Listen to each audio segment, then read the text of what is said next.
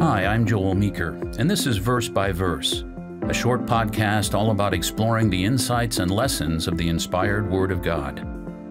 Today we're looking at Daniel chapter 7, verse 18. It says, "But the saints of the Most High shall receive the kingdom and possess the kingdom forever, even forever and ever."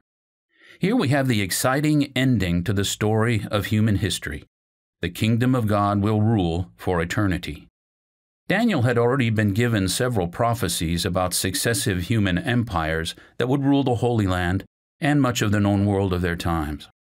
All that history will end with the establishment of the kingdom of God, ruled by Him, assisted by His saints.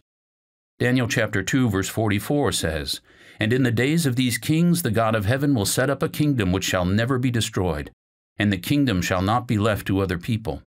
It shall break in pieces and consume all these kingdoms, and it shall stand forever." In Daniel chapter 4, verse 34, King Nebuchadnezzar proclaims about God, "His dominion is an everlasting dominion, and His kingdom is from generation to generation." Then in Daniel chapter 6, verse 26, Persian King Darius announces, "For He is the living God and steadfast forever. His kingdom is the one that shall not be destroyed, and His dominion shall endure to the end." Now, when we hear the word saint, some people think of a special class of highly venerable people, often who have been martyred, and then have two miracles associated with them. But that's not the biblical definition. In the Bible, a saint is simply a Christian who has received the gift of God's Holy Spirit after being baptized. The word saint that we read in Daniel chapter 7, verse 18 means Holy One.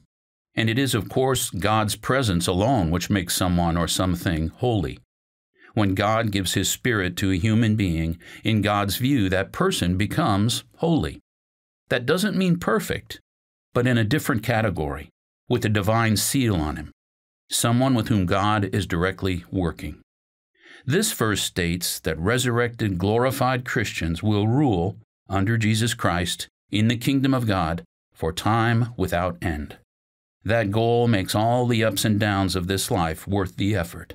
We can look forward to no greater reward than the one God offers in this remarkable verse.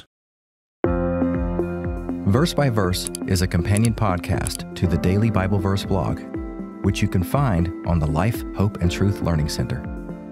Check out the show notes for more.